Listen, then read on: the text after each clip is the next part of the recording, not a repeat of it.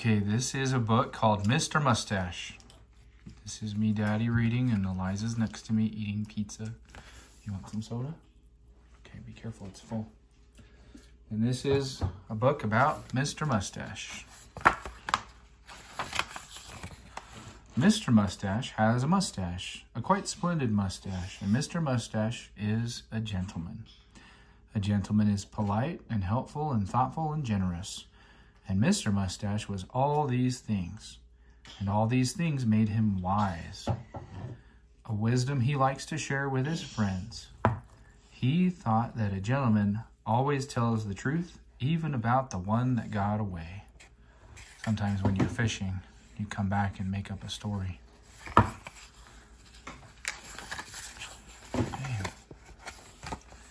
And Mr. Moustache taught that a gentleman is unrushed and calm, just like Daddy, right?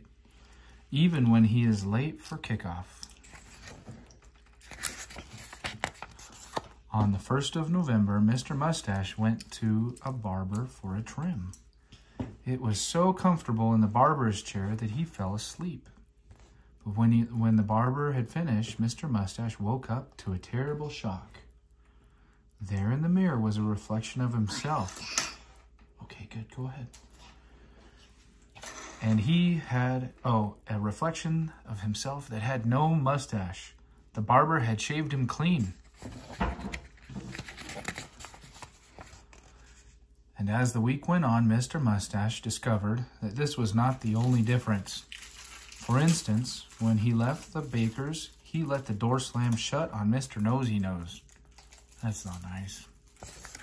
Liza, can you use that plate? Mm-hmm. Thank you. But It's okay. There's part of it that's okay. When he went to Mr. Perfect's house for tea, he did not bother to wipe his feet. Oh dear, look at that mud. And when he met Little Miss Splendid, he told her exactly what he thought of her new hat. I don't think he said nice things about her hat. Can you bring your plate over? I'll move these. Oh dear, said Mr. Moustache to himself. What has happened to me? Losing my mustache has stopped me from being a gentleman. Fortunately for Mr. Moustache, mustaches grow back. Yes. And as it grew, Mr. Moustache found that he became more and more his old gentlemanly self. He's nicer to Mr. Nosy Nose. Mr. Nosy Nose has a bandage on his nose. Hi. Looking at his slowly growing mustache each day in the mirror, Mr. Moustache had an idea. Maybe growing a mustache might help some of his other friends. Some of his other friends who could learn some manners. So he persuaded his friends to each grow a mustache with him in November. And as his friends' mustaches grew, so their behavior changed. Even Mr. Grumpy became a little more of a gentleman. His daddy, that's a nice man. And by the last day of November, Mr. Moustache was back to his old polite, thoughtful, helpful, and generous self. And all his friends had the most splendid mustaches. Particularly Mr. Silly. Look at that huge mustache.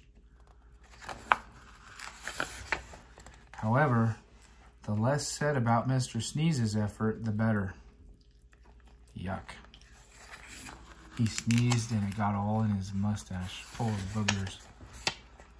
Now, although Mr. Moustache was back to his old self, there was one new thing in his life. He had learned a new lesson.